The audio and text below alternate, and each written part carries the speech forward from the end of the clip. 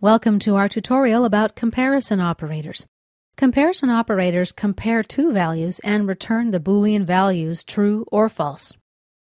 We've already used one comparison operator extensively in this course, the equal sign.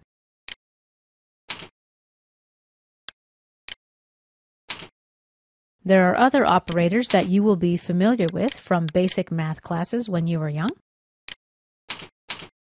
The greater than sign, the less than sign, unequal to,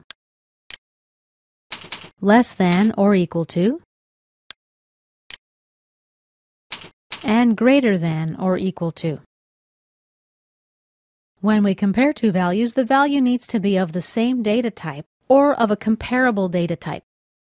For example, we can compare integers to integers or integers to doubles, but we can't compare strings to integers.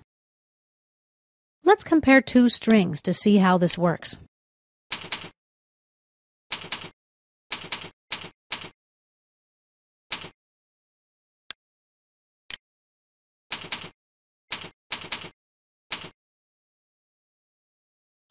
First, let's use the equal sign comparison operator and run our program. Text equal to text. We get a yes.